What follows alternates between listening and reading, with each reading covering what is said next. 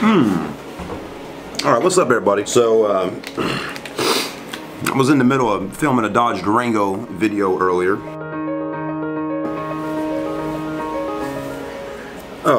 Man, this is how things roll. I was filming a Dodge Durango, the red one. My phone starts bleeping, and I look at my phone, and you know, of course, I got somebody on Facebook here messaging with me. And let's talk about this for a second. Let me lock my door real quick so nobody interrupts us while this is going on. So this girl named, let's just call her Ariel, okay? Or, because I can't pronounce her real name. Let's just call her Ariel, okay? Let's see here. She starts messaging me today at 3 o'clock. It's 3:48 right now. Today at 3 o'clock. She goes, do y'all still have this? It's a Dodge Avenger. Yes, we do have this. The question is, are you ready to come look at it? I'm on the way to check it out. Oh, okay. I said, that sounds great. The Dodge Avenger is still here. I will talk with my mechanic to see why the vehicle has not been pulled up front yet to be able to be sold. This is a silver Dodge Avenger we have had at our store here for probably 2 weeks now. It's been sitting right next to our mechanic shop. Okay, so anyways, he says what? She says, well, I need to know, is it easy before I come all the way there? She says, well, I need to know, is it easy before I come all the way there? Well, what do you mean, is it easy? I need to know. Okay, I mean, I need to know. Okay, so anyway, this is Ebonics through text message here, everybody. Okay, you gotta really take time to learn this stuff. So I said, come on up to the store, let's take a look at it.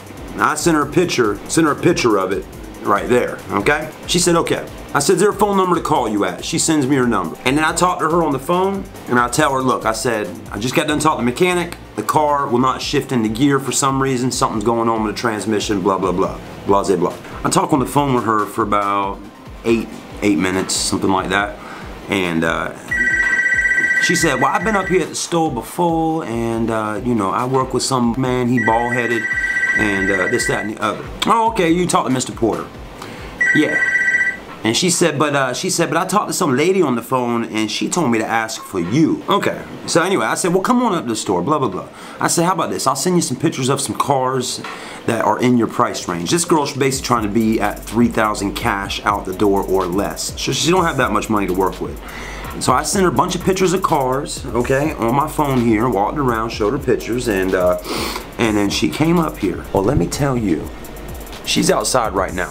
But this little thing, she thinks she is like royalty, or she must think she's like the goddess of men or something like that, because the attitude that she displayed as I was talking with her outside earlier was horrible. We'll talk about it. Let's go outside. Alright, so let's get back to our story. Well, I'll be doggone it. I'll be doggone it. The two girls were parked right there. They're already gone. I want to know where they went. But it's okay. Let's talk real quick though about these two ladies. Actually one lady, but there was two. Here's the thing. She walks into the front of the store right there. She slips and sits down with her little girlfriend right there. And Mike Tyson walks up, and Mike Tyson's like talking to her, and I'm laughing. I'm like, you know, like, I mean, I'm laughing behind the scenes, but Mike sees me back there before the customer sees me. And I walk out, I say, hey, how you doing? I didn't know how to pronounce her name, but I said, hey, how you doing? And she looked at me, and she goes, I've been working with him too before, you know, I come back in here before, I've been working with him, you know. And I'm like, okay. I'm like, well, you know, who do you want to work with? Because I just got off the phone with you. I just spent time taking pictures, giving you price quotes. I mean, will you give me a few minutes of your time?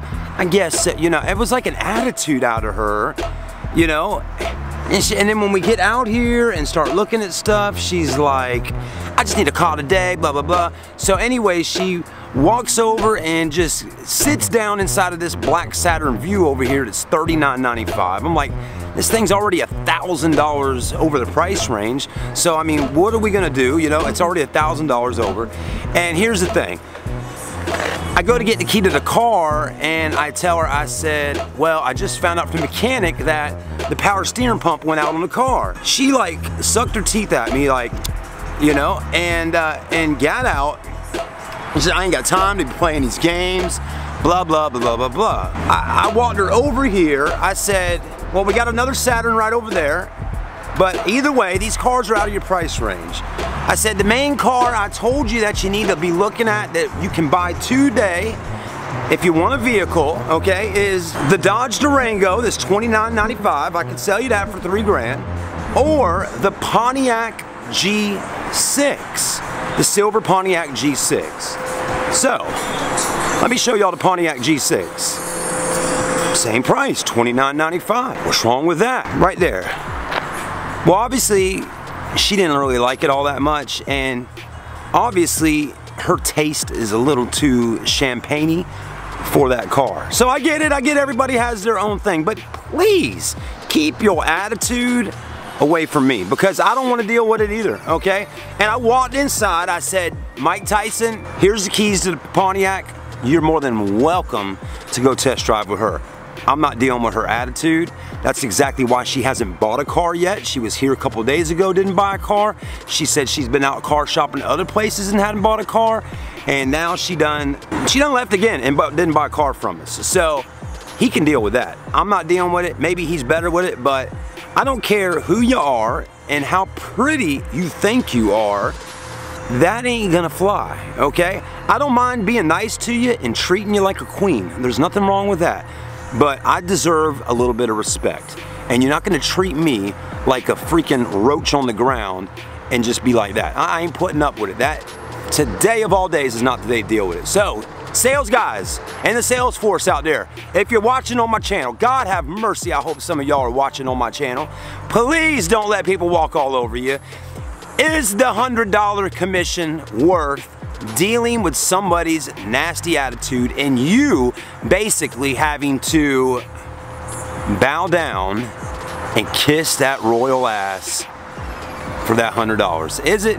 I don't know. Today I decided it's not worth it, and I did a good gamble there because she ain't buying a car from Mike Tyson either.